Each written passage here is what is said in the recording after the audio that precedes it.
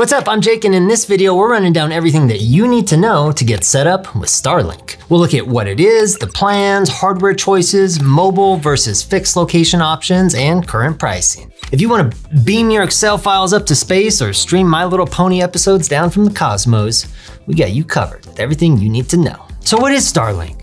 Starlink is a constellation of low Earth orbit satellites that receive and deliver interweb data between each other and the Earth. They're positioned in low Earth orbit to reduce latency and support high bandwidth data delivery. Instead of a couple giant satellites like that one, Starlink uses thousands of smaller ones so that coverage can be delivered all over the world. They use ion propulsion systems for positioning, and they exchange data with freaking lasers. Sharks with frickin' laser beams attached to their heads. Aside from a few countries on the naughty list, it's available all over the world.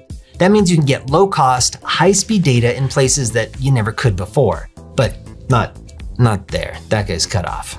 There's a couple plans for personal users and a bunch more for business.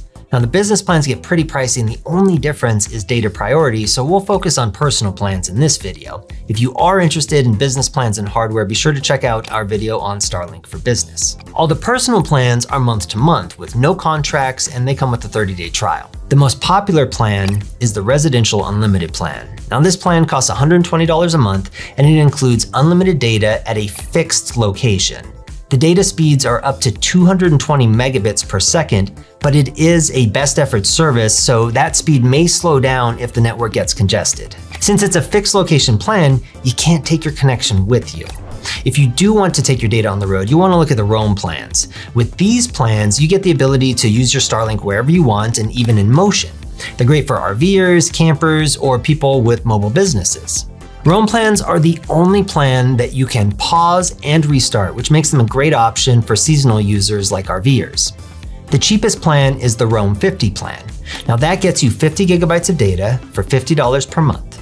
If you go over the 50 gigabyte limit, you can either have Elon shut the data tap off or pay him a couple bucks per gigabyte for overages. Now, if you don't want to keep giving Elon all your $2 bills, take a look at the Roam Unlimited plan. That plan steps up the price to $165 a month and gives you unlimited mobile data.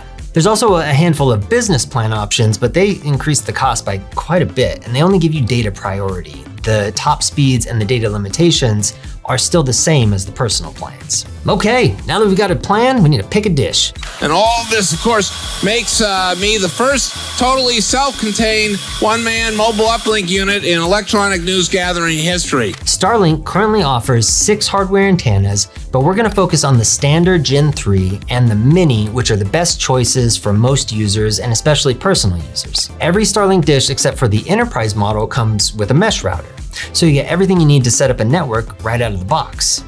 The best portable option is the Mini. It's small and lightweight, and it has the router built right into the dish.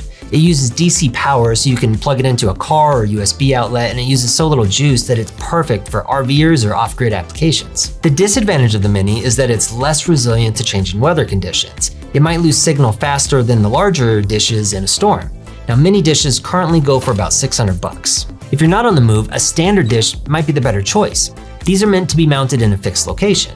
They're quite a bit bigger than the Mini, but they're also about half the price. Right now they're going for 350 bucks on the Starlink website, but they also include a standalone router. Starlink also offers additional high-end hardware options oriented to the business market.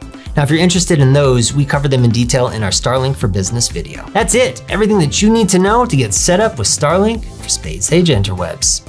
Be sure to like, subscribe, and share for more content like this, and once you get your dish set up, be sure to check out Nextiva.com for the best business communication and customer experience tools on the market. I'm Jake with Nextiva, and we'll see you in the next video. Sure. Oh man, it didn't go through. All right.